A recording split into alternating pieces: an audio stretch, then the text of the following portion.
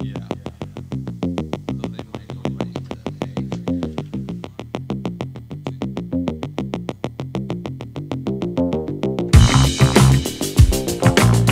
So they might not raise the pay.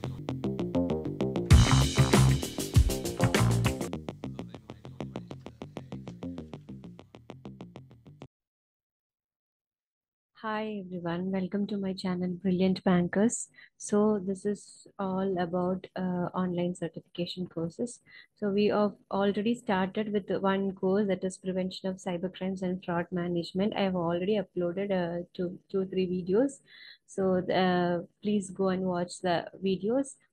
And we have started with introduction for cybercrimes, and we were discussing about what is cybercrimes and what are the types, different kinds of cybercrimes. Okay, so now we are going to see what is cyber laws and what is the need and importance of cyber laws. Okay, so we are living in highly digitalized world, right? All companies depends upon their computer networks and their valuable data in their electronic forms. Every data is being stored in their electronic form. Even the government is also been storing the data in electronic forms, like including income tax returns, company law forms, etc. are now filled in electronic form. So consumers also using the credit card for shopping, all those things. So cyber law is the law that is governing the cyberspace. So what is cyberspace? Cyberspace is very wide term. Okay, that is includes computers, networks, software, data storage devices like hard disk, USB disks, etc. These internet websites, emails, and even electronic devices like cell phones, ATM machines, etc. So all these significant advances made by mankind uh, from the beginning till date, right? We have tremendous development and progress in our digital world. So this being started, this internet is a global network of computers. So this is being started in 1969. The America's Department of Defense commissioned. They've started a super network called ARPANET. So the full form of ARPANET is Advanced Research Projects Agency Network. So this was basically was discovered, means constructed for military network of 40 computers connected by a web of links. Later, this slowly grew up, and the internet was born. By 1981, over 200 computers were connected from all around the world from together. So the real power of internet is that it is available for anyone through with a computer and a telephone line. Okay.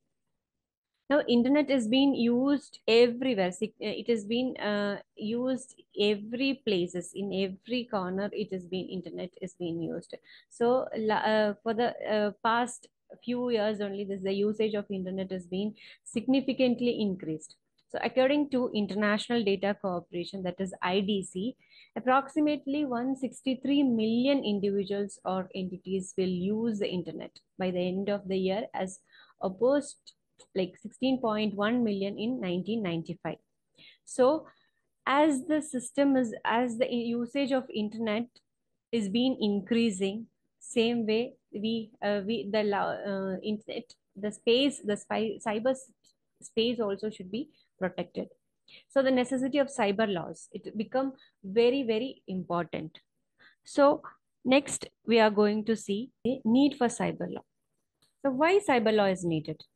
Because millions of people around the world use internet for business, banking, social interaction, social networking, and online shopping, online jobs, online studies, whatever it is.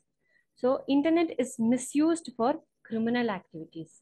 So that's why we need for the laws. We are in need for the laws, because the anonymous nature of the internet, the people are engaging in lot of criminal activities. To protect and prevent the criminal activities which has been happening in the cyberspace, we need we need some laws. So what is cyber law? So we are going to see cyber law. So what is cyber law? Cyber law is that any laws relating to protecting the internet and the other online communication technologies is called cyber law. Cyber law is that it is to govern, as I told already, it is to govern the cyber space. It is called as the cyber law is also called as the law of internet. So there is no exhaustive definition for the term cyber law. Simply, cyber law is a term which used to refers all the legal and regulatory aspects of internet and the world wide web. So this cyber laws is important for tackling cyber crime and successful and smooth functioning of e-commerce and virtual communication. So there should not be any jurisdictional boundaries. So in case of increasing use of mobile banking and internet banking, so this cyber law should be stabilized for the economic efficiency of our country. Okay, all these regulatory mechanism and legal infrastructures come within the domain of cyber law.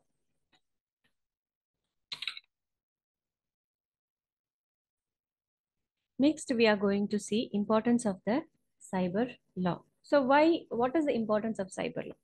It protects the integrity of the government and reputation of the country. It increases cyber law is important to increase the market confidence and certainty of business operations and attract the foreign direct investment. It increases national security and deter corruption.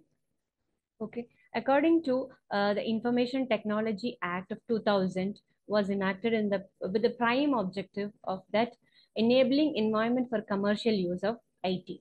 So the IT Act specifies that it should be made any illegal activity, any criminal activity should be made punishable.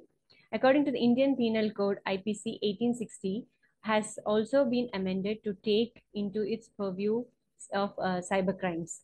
So there are various acts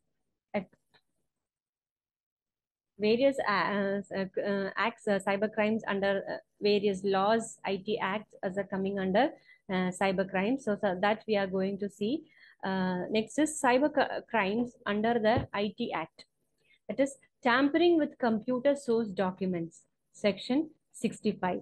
Hacking with computer system, data alteration, section 66. Publishing obscene information, section 67. Unauthorized access to protect system, section 70.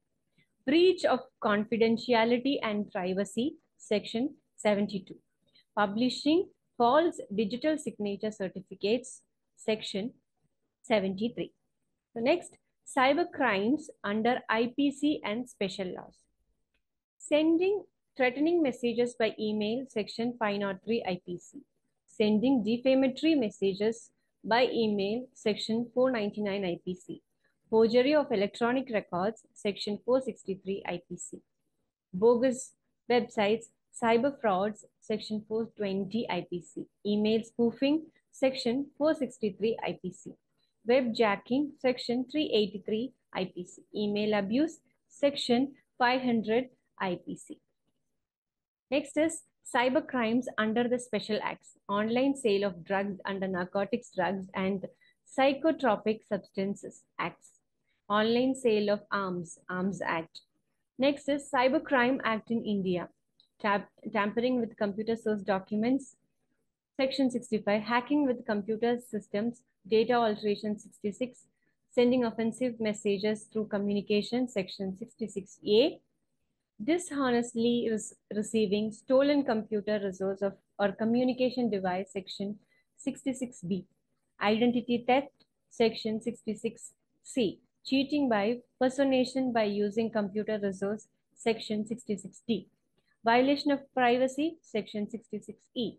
Cyber terrorism, section 66F. Publishing or transmitting obscene material in electronic form, section 67. Publishing or transmitting of materials containing sexually explicit act, etc. in electronic form, section 67A. Punishment for publishing or transmitting or material depicting children in sexually explicit act in electronic form, Section 67B. Preservation and retention of information by intermediaries, Section 67C. Powers to issue directions for interception or monitoring or decryption of any information through any computer resource, Section 69. Power to issue directions for blocking for public access of any information through any computer resource, Section 69A. Power to authorize, to monitor and collect traffic data or information through any computer resource for cybersecurity, Section 69B. Unauthorized access to protected system, Section 70. Penalty for misrepresentation, Section 71. Breach of confidentiality and privacy, Section 72. Publishing false digital signature certificates, Section 73. Publication for fraudulent purpose, Section 74. Act to apply for offense or contraventions committed outside India, Section 75. Compensation, penalties, or confiscation not to interfere with other punishments, Section 77. Compounding of offenses, Section 77A. Offenses with 3 years imprisonment to be cognizable, Section 77B. Exemption from liability of intermediary in certain cases, Section 79. Punishment for abatement of offenses, Section 84B. Punishment for attempt to commit offenses, Section 84C. So Section 78 of IT Act empowers police inspector to investigate cases falling under this act. Offenses by companies, Section 85. Sending threatening messages by email, Section 503 IPC. Word, gesture, or act intended to insult the modesty of a woman, Section 509 IPC.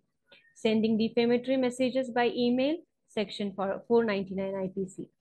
Bogus websites, cyber frauds, 420 IPC, email spoofing, making a false document, Section 464, forgery for purpose of cheating, Section 468 IPC, forgery for purpose of harming reputation, Section 469 IPC, web jacking, Section 383 IPC, email abuse, Section 500 IPC, punishment for criminal intimidation, Section 506 IPC, criminal intimidation by an anonymous communication, Section 507 IPC. When copyright infringed, copyright in a work shall be deemed to be infringed, Section 51.